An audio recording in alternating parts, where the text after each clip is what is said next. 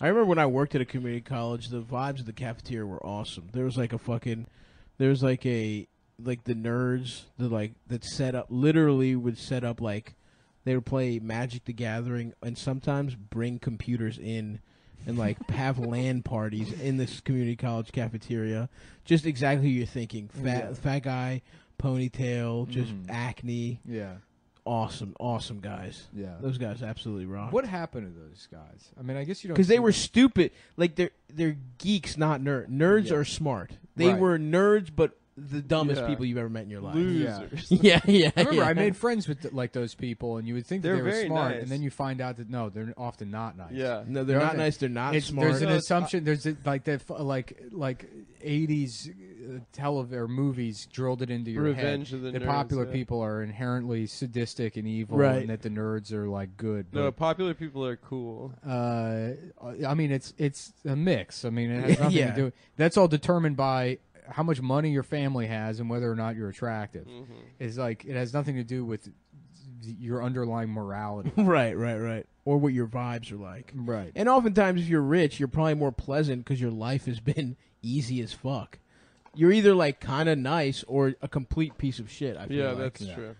I remember like the nerd. We probably talked about this. Whereas before, those like, kids are probably like white trash, but like dragons. Wolf T-shirt. Their guys. dad calls them gay Yeah. if he's even in the house anymore. Yeah, You know what I mean? they're all Wiccan. And then some people are just Chinese. That's so true. They're born Chinese. You think it's like a caterpillar type thing, a metamorphosis, but no. It would be From funny birth. if Chinese people formed cocoons, and in like middle school they would be like, now in health class they explain like now some of the Chinese students will be in cocoons. Yeah,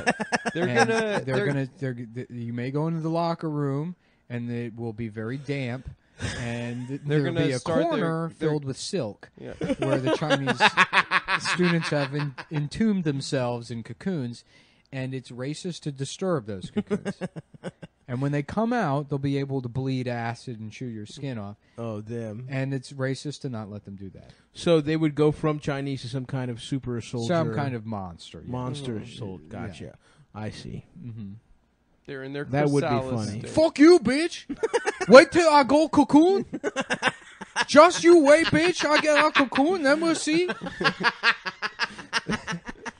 It's like, yeah, you gotta not fuck with the Asian kids, because right around 12, 13, they set up shop down in the locker room, and they all go into their cocoons, and when they come out, they can kill you. They can kill you. Can they speak English still? Like, do they have language? They still sound exactly the same. Yo, who laughed now?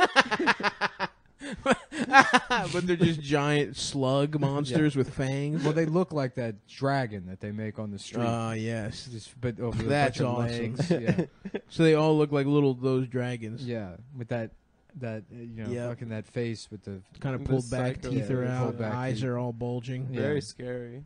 But Yeah, they who got laughed little- now? But they got little whiskers. Yeah. I love how they give dragons whiskers.